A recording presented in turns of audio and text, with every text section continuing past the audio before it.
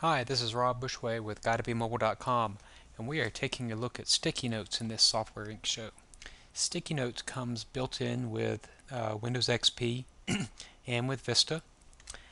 You can normally get to it through the Start programs, and it's normally in the tablet PC menu.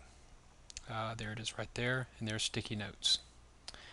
Um, in Vista, it's actually Start programs, and then sticky notes actually shows up in the top level grouping in here. Okay, so sticky notes. Why would you want to use sticky notes over journal?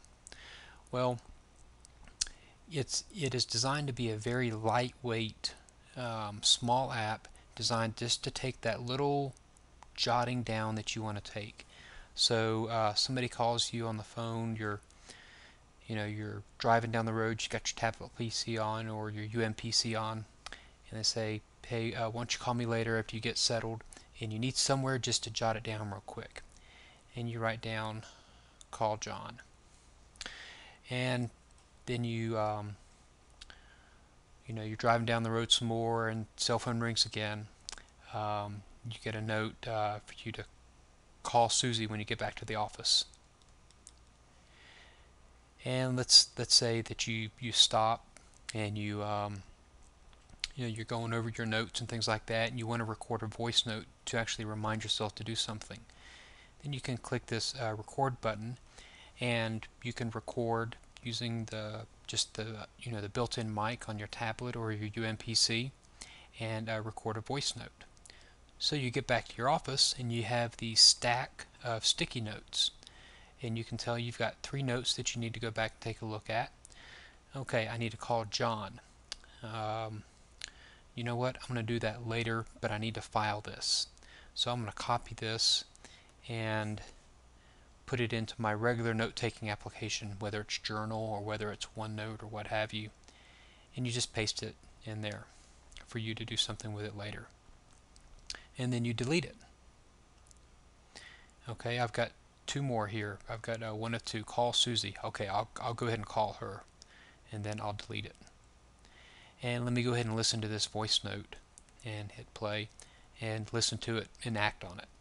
So it's designed, if you can picture all these little post-its floating around, and this is designed that has a stack of post-it notes. Several things that you can do with your sticky notes. If you go to Tools and Options, you can open it up at startup so that it's always there. Very lightweight, not taking up very much memory. You can have it always run on top, and enable the scratch out gesture. Now, in the past I've actually had problems getting the scratch out gesture to work. I've mostly been trying this on Vista, so I'm going to give it a try here.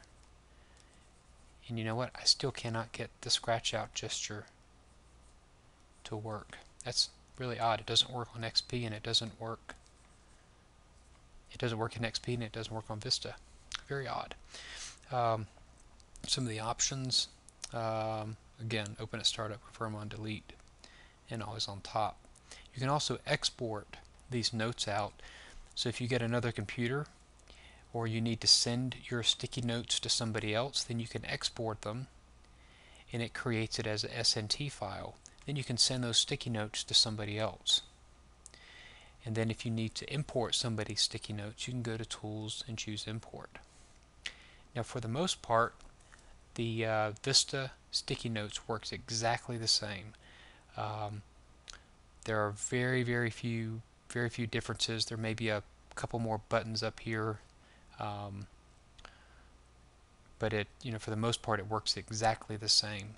I think the one thing that I think maybe this drag and drop and the copy and things like that are over here to the left, and then the X is over here to the right. Other than that, that's a very there's not much to sticky notes. There's not supposed to be much there. It's just supposed to allow you to take that quick note and move on. If you're new to your tablet PC and you're watching this ink show, just trying to get an idea as to what it does, I'd encourage you to take a look at it. Maybe keep it on your startup for a little while. Maybe it'll help you transition into OneNote, because OneNote has a nice little application. It's called a quick note, or I mean a side note that lets you take side notes, and then those get stored within the larger application. Same kind of concept as sticky notes, but probably runs in a lot less memory footprint. I would imagine you could do more with that note by using the OneNote side note, but at least using sticky notes, it doesn't cost you any extra money. So again, this has been Rob Bushway with a quick look at sticky notes. Appreciate your patronage, and we'd like to thank our sponsor, Techsmith.com, makers of Camtasia Studio, which we are using to record this ink show, and Snagit. Snagit is a great little tool to take little snapshots and snippets of screenshots. Again, thank you so much.